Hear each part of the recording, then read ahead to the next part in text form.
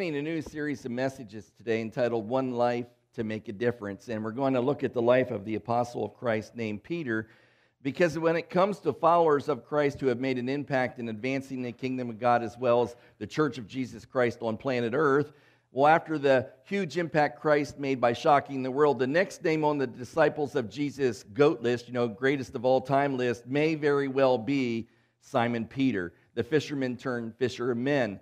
Now, some might say it's the Apostle Paul, that he was the biggest difference maker after Christ, but when you look at the Bible's record, we'd have to say there's a lot of positive about Peter's favor. Now, there are some negatives as well, especially before Peter was empowered by the Holy Spirit, because yes, Peter could be overly impulsive, like the time he leaped out of the boat to walk on water, which he did for a moment, but then he took his eyes off of Jesus, and before you could say Bob's your uncle, he was neck deep in water.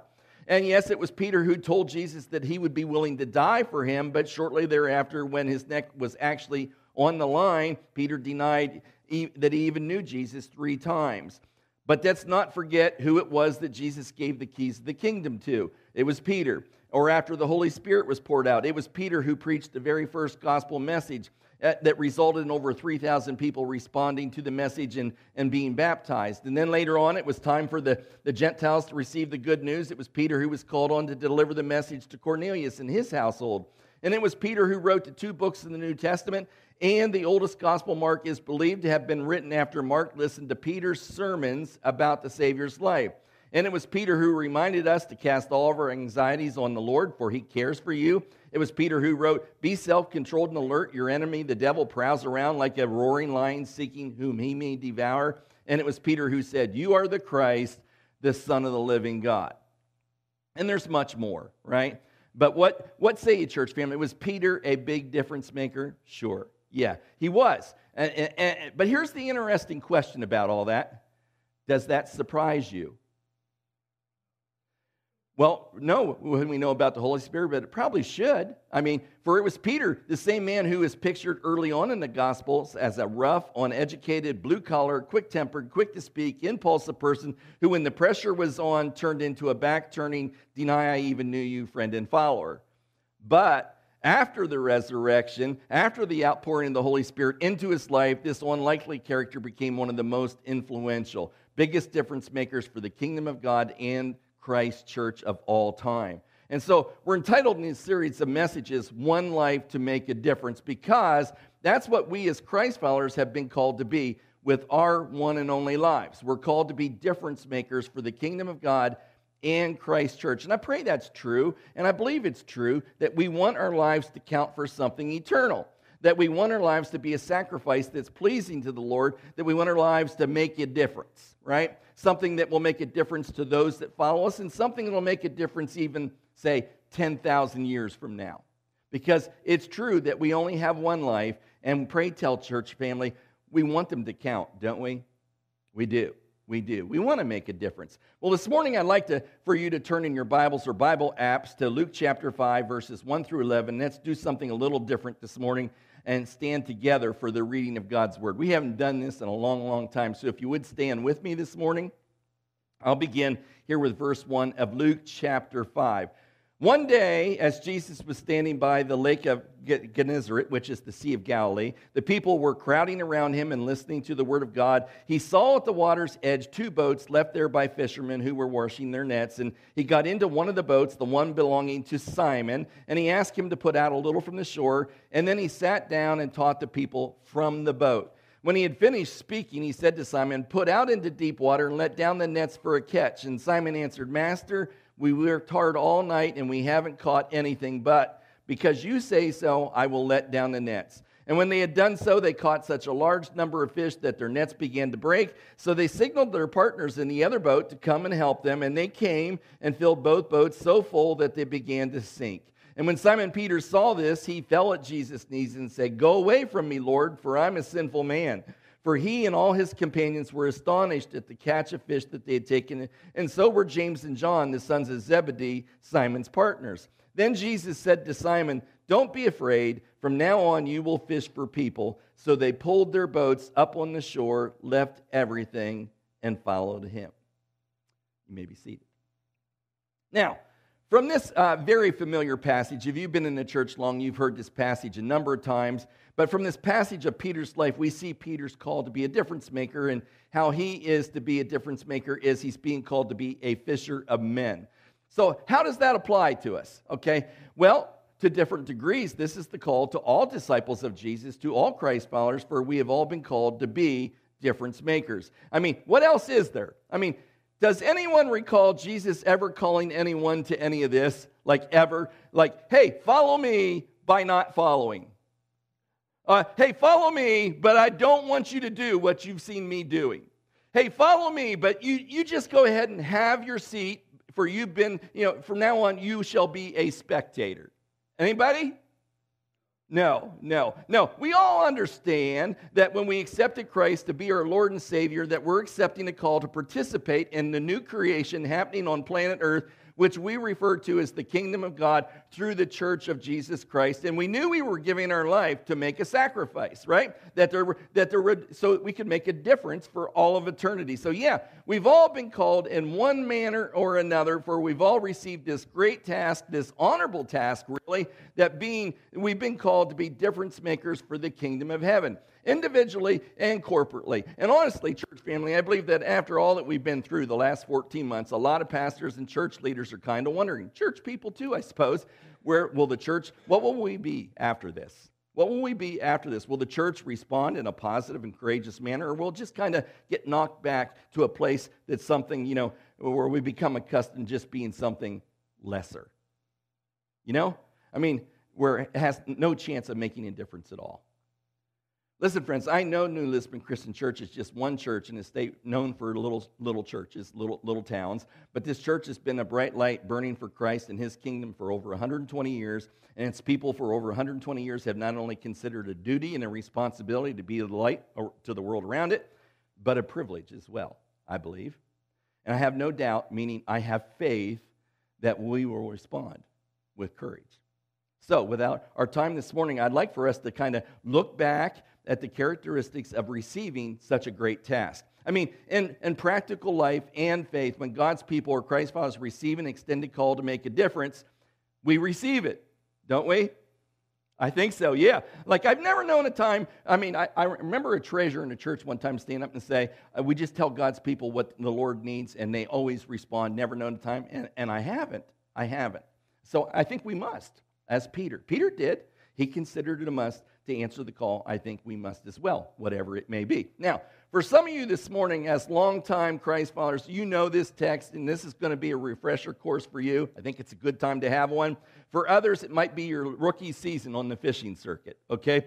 So here's my hope today in this particular season of the church, post-COVID, if you will, and that is that we prepare for this new season that's ahead, okay? As we all come together again for one purpose, it's my hope that we'll ready ourselves, if you will. We'll ready ourselves to answer the call, that we might do so with the goal or the purpose of making a difference in our communities, in our neighborhoods, for we all have one life, and we ought to make a difference for Christ. So, speak to me, church family. Would you agree? Would you agree that if we're going to move ahead and do this and be the church, wouldn't you say we ought to be the church and make a difference? Yes? Okay. Now, we say yes, but who's available? Okay, good. Okay, caught you off guard there. I know it's early, it's rainy, you came in here. Yeah.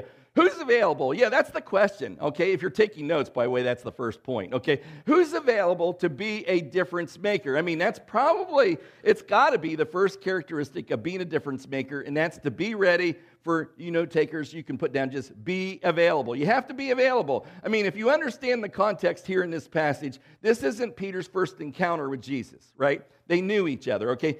He's made time for Jesus before, and Jesus has made time for Peter before. And if you've been around the church scene for very long, you know that if you hang out with Jesus much, and Jesus hangs out with you much, at some point, Jesus is going to start messing with you in your life. Do you know this? Have you experienced this, church? I'm going to make you speak this morning, so just get used to it, okay? Do you know this, church? Yeah, right. I mean, Jesus is going to get involved in your life. And trust me, if you say, Jesus, I give my life to you, I want to be a follower of you, then Jesus isn't going to hesitate. He's going to get right up in the middle of your boat, and he's going to start messing with your life. Now, he'll not press you to go where you're not able to go, but rather he'll meet you right where you are. But the truth is, truth be told, he won't let you stay right where you are very long. Right? He will not. But the point is, to answer the call of Christ, to be a difference maker, putting first things first, you have to be available to go, right?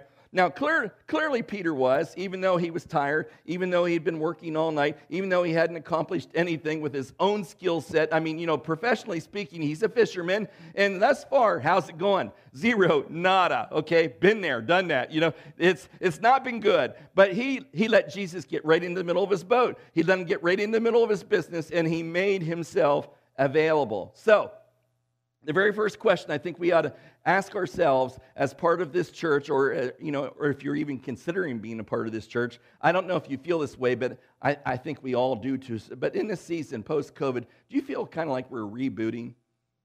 We're rebooting. I kind of feel that way, like there was a pause, and now we're hitting play again. Right? I mean, would you agree? I mean, that's just kind of, not just here, just life general. It's kind of like a reboot. So I think this is a real important question if that's where we're at. And that is, are we as a church, are we as individual Christ followers, are we available?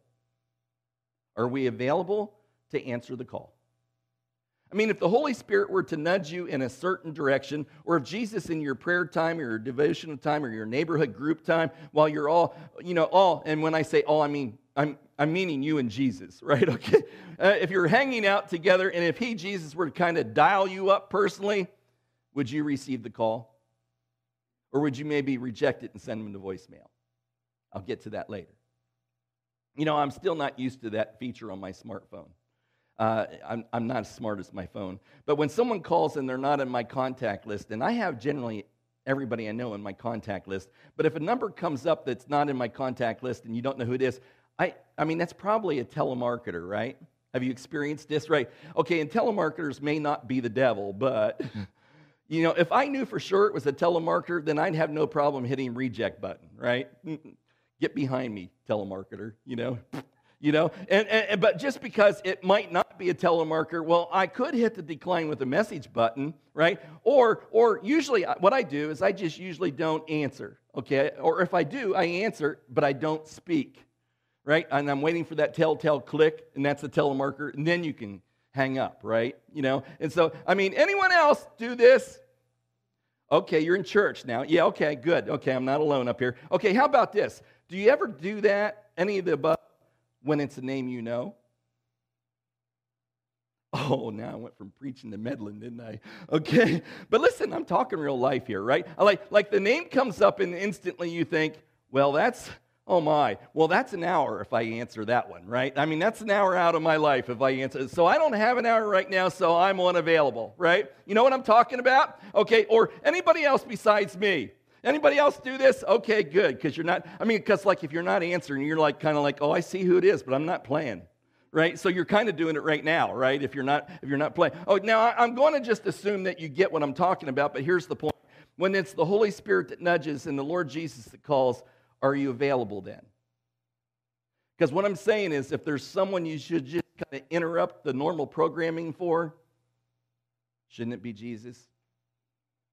Now, if you're new to this whole church thing and you've not yet committed to Jesus in his church, then for you, making yourself available most likely means putting yourself in the right place.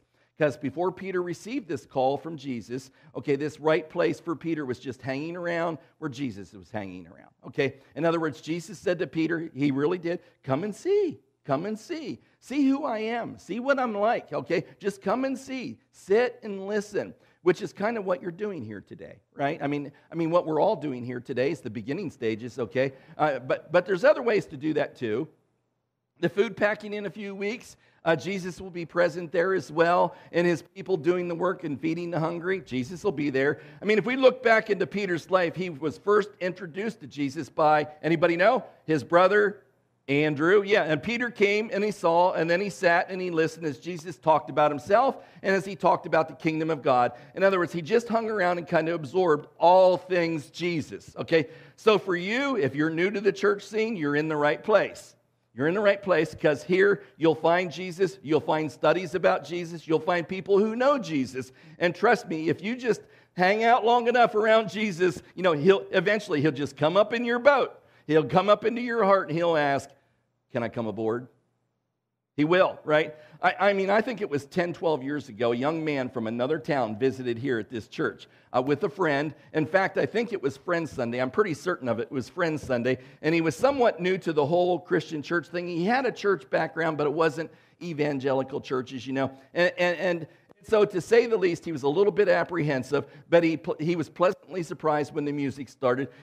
This is not what I expected in the church, he thought, And then the sermon started, and the sermon made sense to him, and the Spirit began to draw his heart in, and it scared him a little bit. Okay, actually, it was me that scared him, okay? It was me that scared him. He told me, the church had already passed the communion, which he referred to as, the red juice, okay? And then he said, you started to communicate in a way I could understand, and I felt myself being drawn in. I thought to myself, oh my goodness, they've served the red juice. The speaker's drawn me, and this guy could be a cult leader. Okay, this is how they get you to drink the Kool-Aid. True story. This is what he told me, okay? Well, long story short, he went to another Christian church in Indy the next week, East 91st Street to be precise, just to be sure. He said, just to be sure. And he experienced the same kind of experience there, and he thought, well, like they're all the same. It's all good. It must be okay, About a year later, he accepted Christ as his personal Lord and Savior and was baptized. And about a year or two later, I prayed a prayer of blessing on his wedding day as he and my youngest daughter, Cassie, were married. And today, they're active in their church, and they're raising their children to love Jesus and love the church. It all began when he made himself available. Now, last week, we announced that starting on Sunday, June 6th, we're going to basically bring all our ministries back up to full speed. That's the goal, okay, to be operating at the same capacity as before the pandemic. And what I also mentioned is that for that to actually be able to happen, everyone in the church family is going to have to knock the rust off their volunteer service and pitch in, okay? Every ministry team leader right now is talking to me and saying pretty much the same thing. We need people to come back and pitch in, okay? And the truth is, our job as staff and leaders of the church is to help the members of the church family find their places to pitch in, right? Their place of service, okay? Ephesians 4, 11 through 13 speaks to this truth when it says, so Christ himself gave the apostles, the prophets, the evangelists, the pastors and teachers, which is the leadership gifts of the church. And what are they supposed to do? Well, it says, to equip his people for works of service so that the body of Christ may be built up until we all reach unity in the faith and in the knowledge of the Son of God and become mature, attaining the whole measure of the fullness of Christ. The point is this, that we teach this as a church value, a core value, and that is that to be used by God to build up the body of Christ, to make an eternal difference for the kingdom, we as a church, we as individuals need to place ourselves in a place where God can bless us. And he does that. He blesses us by using us. And that all begins by listening for his call. Now, answering that call may come in a form of some spiritual goal that you've already set, okay? In other words, maybe something he's led you in personally, like making a commitment to be in worship every week, or waking up earlier each day to spend that time in prayer, or changing your perspective about your work or your school and seeing those around you like Jesus sees them. The call it could come in a variety of different ways. I don't know. I don't know what your spiritual goals are, what they might be. But I chose some new normals back months ago when I preached a sermon series entitled The New Normal. Anybody remember preaching that series? Okay, The New Normal, okay. Now, some people thought when I preached that series, it was all about discovering a new method or a new ministry method or, something physical kind of type thing. And that could be part of the equation. But for me, the spiritual goals were more mental, okay, which are spiritual as well. And here's the primary one. There were a number, but this is the primary one. In ministry, like a lot of professions, I suppose, where you serve people, there are situation outcomes where people please you, and there are situation outcomes where people disappoint you. And it's no different in ministry. I always thought ministry is a lot like being the parent of adult children, right? You can say, but they do what they want, right? It's a lot like that, okay? Sometimes they heed your advice. Sometimes they don't, okay? Sometimes they respond to your call to action, and sometimes they don't. And the truth is, there's probably more good than bad by a long shot in the ministry, but the bad, because you care, because they are your spiritual children, I mean, there's a weight there to carry. Now, the Holy Spirit's trying to teach me that it's His weight and not mine, okay? But sometimes, as a child of God myself, I'm kind of stubborn about heeding His advice, okay? Anyway, to heed the Spirit's advice, my new normal goal is to have a greater faith.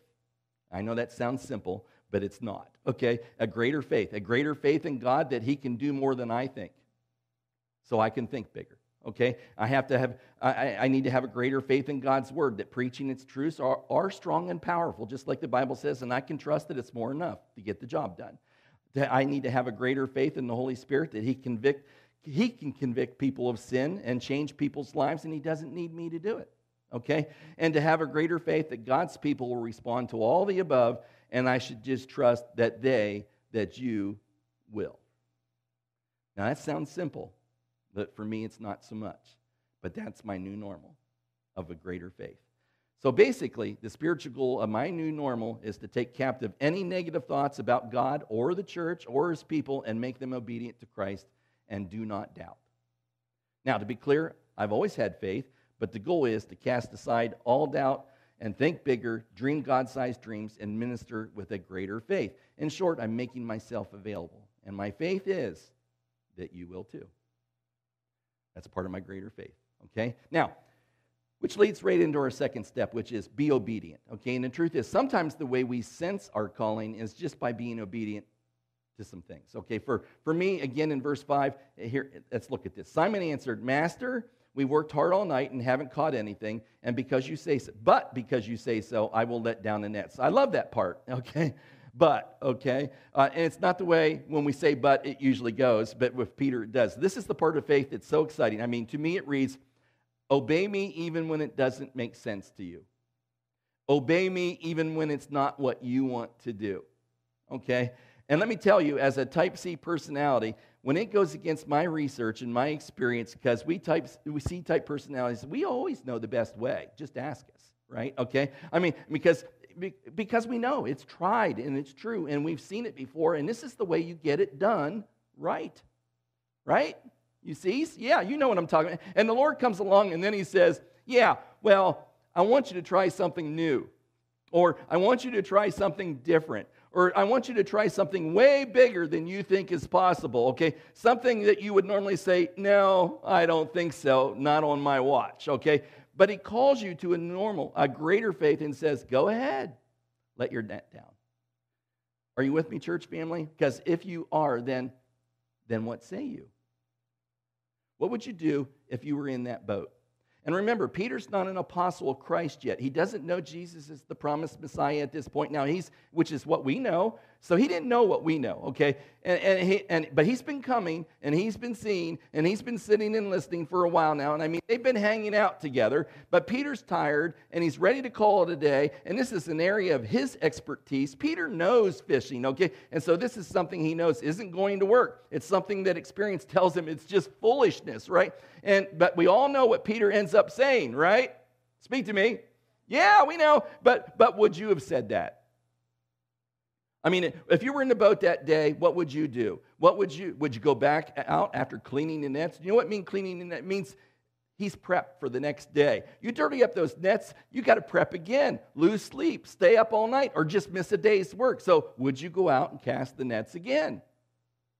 Or would you say, listen, Rabbi, I know you're a man of God and all, but listen, I do this for a living. Now, you know books and you know how to make a good speech and all, but this is who I am. This is what I do. Listen, no offense, but I'm tired and I'm hungry and I'm not throwing out on this side or that side of the boat and dirty these nets again when there are no fish there to be caught. No offense, you're calling me to fish, I get it, and I appreciate the call, but I think I'll pass on this one.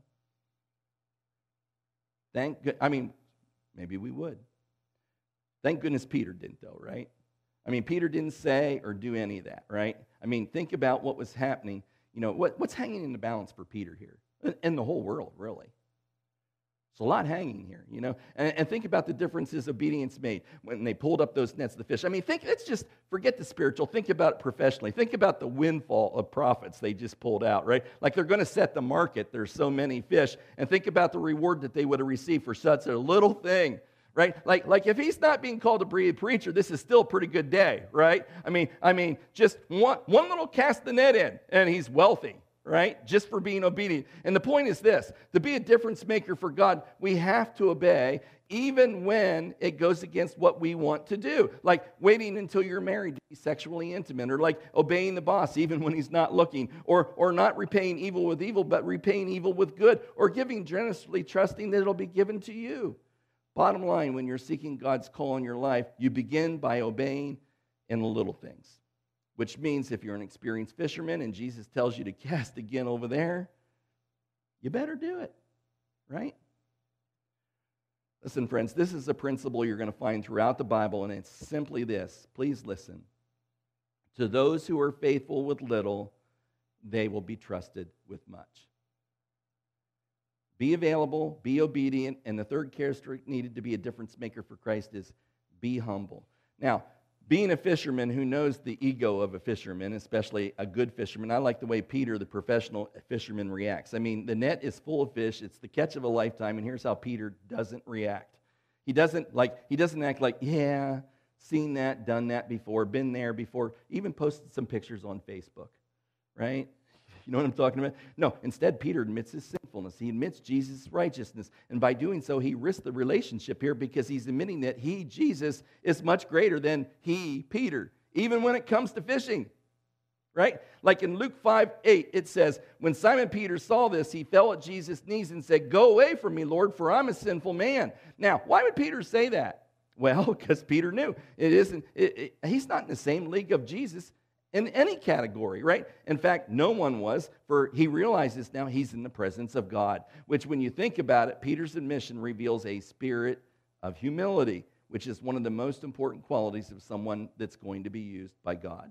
Bottom line, Peter believed his sin disqualified him from any acts of service, from being used to make a difference for Christ. And you know what?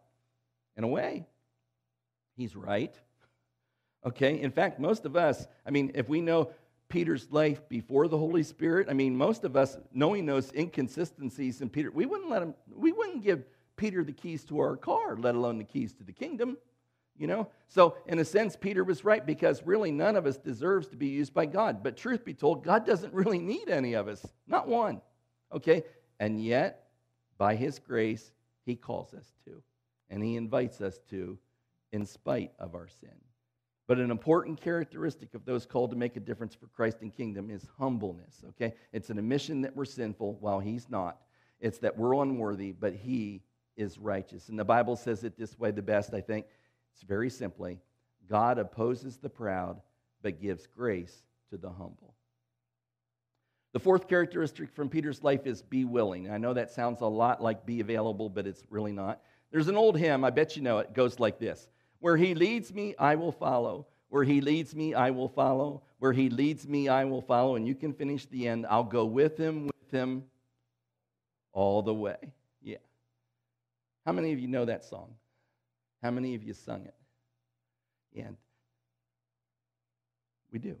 And true to Peter's personality, it didn't take very long for him to buy in to Jesus as Lord, okay? Most people probably take longer, but Peter, he always gets there pretty quick, okay? But Peter, after hearing Jesus' teachings as they hung out together and then seeing the miraculous catch of fish, Peter's ready to become a Christ follower, meaning he's all in.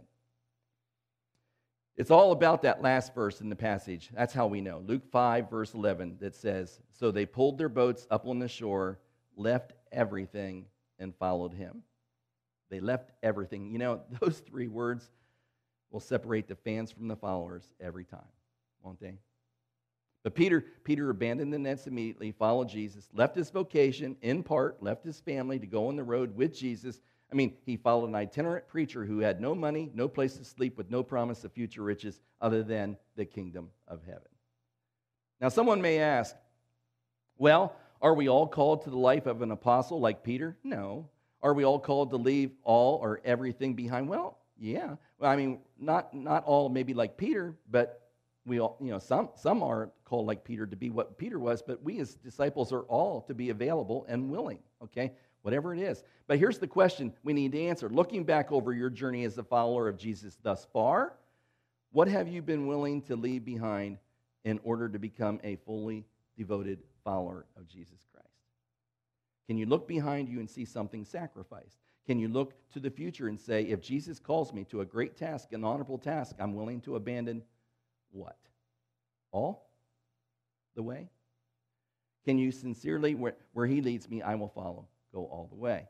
And listen, friends, as Christ followers who know they have a personal relationship with the Master, we know. I mean, if you walk down that aisle, you knew, right? It's about giving it all. It's take my life, right? Take my life, Lord.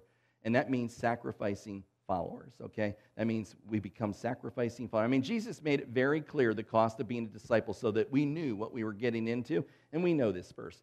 Luke 9:23-24, we read this. Then he, meaning Jesus, said to them all, as in all, okay? Whoever wants to be my disciple must deny themselves and take up their crosses daily and follow me. For whoever wants to save their life will lose it, but whoever loses their life for me will save it. Which raises the very same question once again. What are you willing to lose in your life? What are you willing to leave behind? What are you willing to sacrifice in your life for Christ that you may find life? So first he says, come and see. Then he says, sit and listen. And then he says, come follow me. We're going to go on an adventure. We're going to go on an adventure, which means be willing, okay?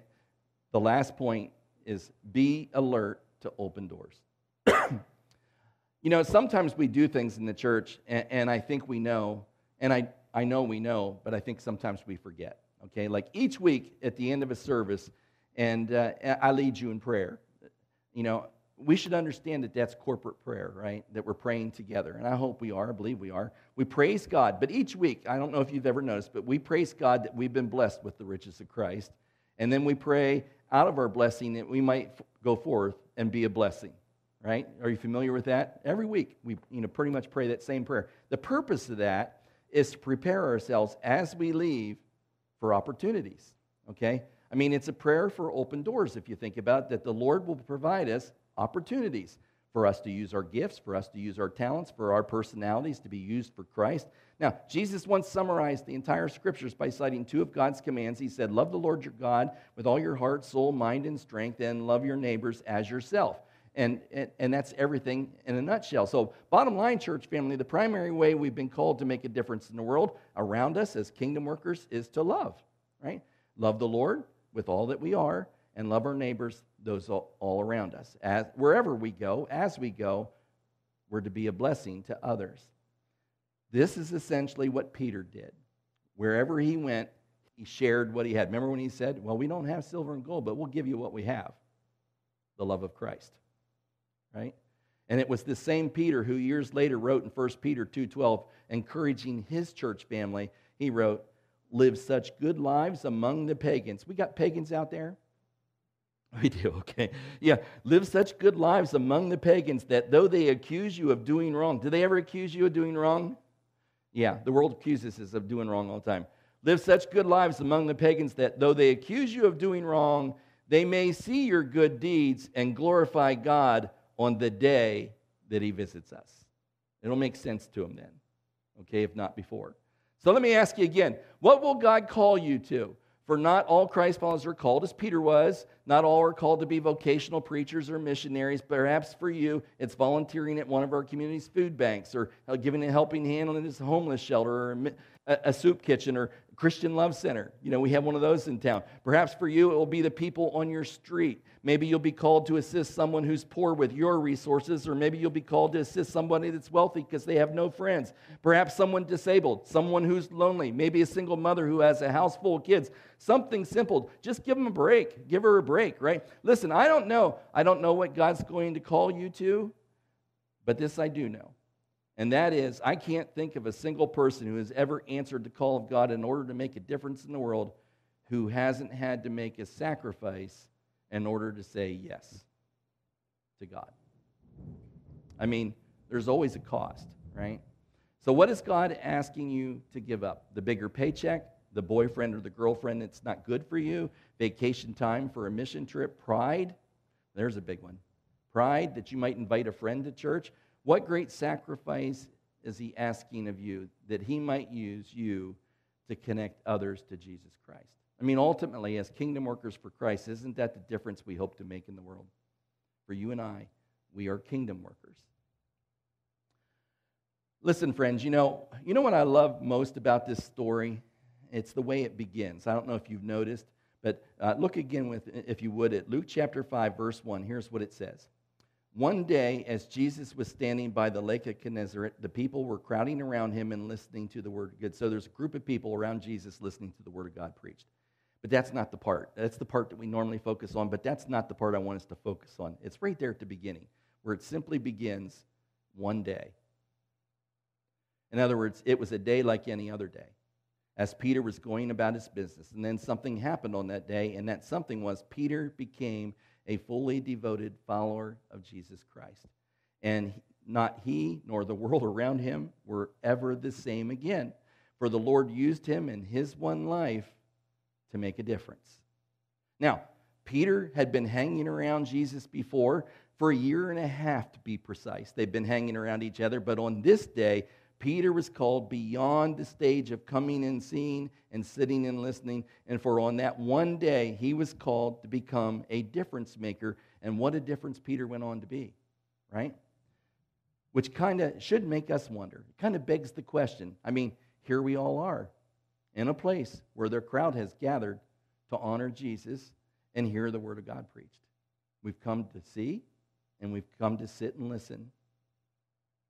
I mean, do you suppose that Jesus might use this one day, this day right here, right now, as the day? Could it be some of you are to leave your nets behind and follow him and love others? He's calling you to something. I wonder. I mean, we pray for it every week. Lives will be changed. But here's the real question we each must ponder. If Jesus should call, if he should call, are you available? Will you be obedient, humble yourself, and be willing to walk through that open door? The door that Christ himself has provided you. How about you in your life? For only you only have one life. Only one life to make a difference. What say you? Let's pray. Father, we come today, and Lord, for many of us, this is a very familiar passage. But it's one that we often think about Peter and what this meant for Peter. But Lord, we pray today that you'd open our hearts and help us to see that the Holy Spirit would lead us as to what it means for us. We know what the word says, but Lord, what's it mean to us? How are you calling us? What should we be available to? What do we need to be obedient to? What is it, Lord? So we lift up our lives before you, Lord, and for the most part here, we're believers. We're followers. We walked down an aisle years ago and we confessed you as our Lord and Savior. But Lord, today is a new day and we're looking at a new time period in the season of the church where we're kind of hitting reboot. So Lord, help us find our way. As a church and as individual Christ followers, Lord, we pray that you would show us the path before us that you're calling us to, that we might make a difference in our community, our neighborhoods, our workplaces, wherever we go, that we might be a blessing to others. We pray it would be so to the glory of Jesus. In his name we pray. Amen.